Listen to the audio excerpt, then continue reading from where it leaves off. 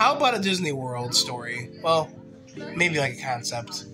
When I was a kid, we went to Disney World twice. Now, I went a million times. Jacqueline went a million times.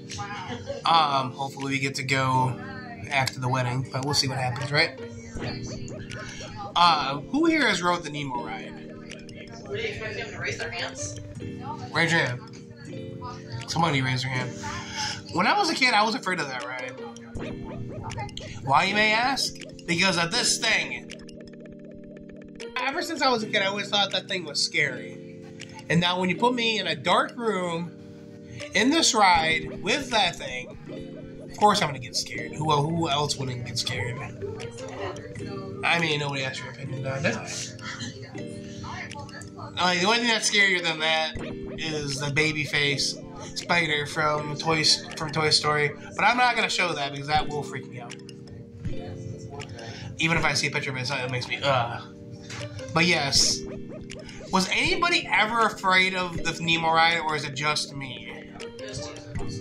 I mean, I like every other part of the ride, except for that part. It's dark, and I think that... What happens? I don't remember exactly. It comes out of the wall. That's pretty scary. Now, imagine if they made the Toy Story ride and they had Babyface coming out of nowhere. Ugh. Disney, you freak me out sometimes. Kelsey be afraid of his own shadow. When my parents would go on that ride, they used to ride 100 million times because, we went there for 2 weeks each time we went. And we would literally go on that ride over and over again if my little sister wanted to. And yes, I would be afraid of the ride. And I would sit there and I would wait for the ride to be over with.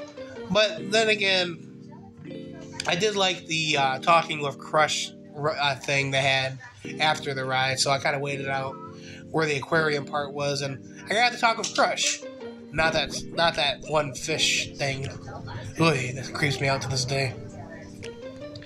But as an adult, I probably wouldn't be afraid of this now, but we'll see.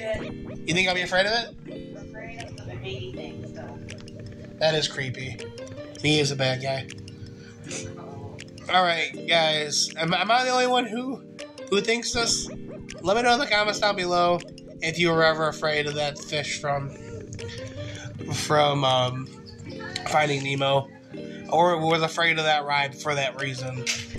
Comment down below, and I'll see you next time. Say bye, Jacqueline. Bye, Jacqueline.